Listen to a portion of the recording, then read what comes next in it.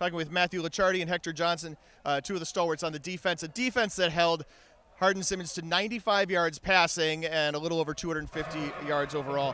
Hector, I mean, you guys had just great pressure up front on whoever they were throwing out there at quarterback. Tell us a little bit about that. First and foremost, man, who was out there playing physically, but it was really God that was doing it, man. So you should really be interviewing God, man. All the glory to God. But this is what we do. This is what we train for. And, like, thanks to our coaches, we prepared all week. We knew what was at stake. They're a great football team. Got a lot of respect for the guys out there, man. But we know what we can do on the field, and we know what we're capable of. So it just came down to just us focusing, doing the right things, taking it step by step, and chopping that tree down one play at a time and not looking too forward. If it were God, I would have a different set of questions, if that's okay. But I get what you're saying. All right, Matthew, tell us, give me your take on just the amazing performance for you guys defensively today. Yeah, I think this week we knew it was a big game, and we put an emphasis on focus and just focus on what you can do one play at a time. We got a great coaching staff from the top and all the way to like the bottom. But Coach McGonigal did a great job with the whole team, and Coach Pops is outstanding defensive coordinator. Got to give it all to him. Got great guys in front of me on the D-line. So, I mean, we just all played our asses off, and couldn't have been a better game for us.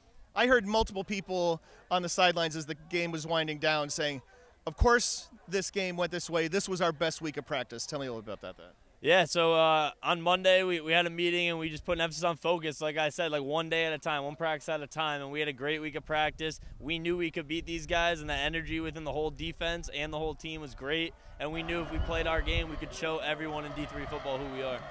I think you guys did that. You guys did that right. Hey, man, it's just the beginning. We ain't do nothing yet, man. Hopefully you're going to see them later on in the year. All right, so that's a real question, right? You guys are 4 games into the season. You've put out, you had a really close game against Ithaca here a couple of weeks ago that just kind of got away at the end.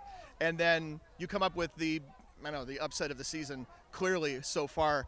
And yet you have, 60% of your schedule left, your entire Commonwealth Coast Conference schedule yet to play. What do you do to kind of get back and focus on that when the time comes? Hey, man, we just got to keep trusting God, taking it one day at a time.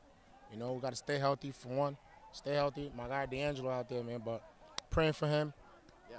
We want to stay healthy and just keep showing up every day and just doing the right things. That's all it really takes, man. Like the hardest thing every day is just to show up and do the right things. Practice how we want to play, and then we're going to see results like this. So we're not going to look too forward. Right now we're going to focus on the next week, and we're going to keep chopping at it.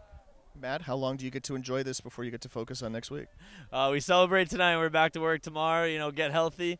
And then we're on to the next game, 1 week at a time the whole season. That's how we're going to get through it. Focus on the next opponent. It's Matthew Licciardi and Hector Johnson, two stalwarts on the Endicott Gull defense as they defeated Hardin-Simmons 37-10.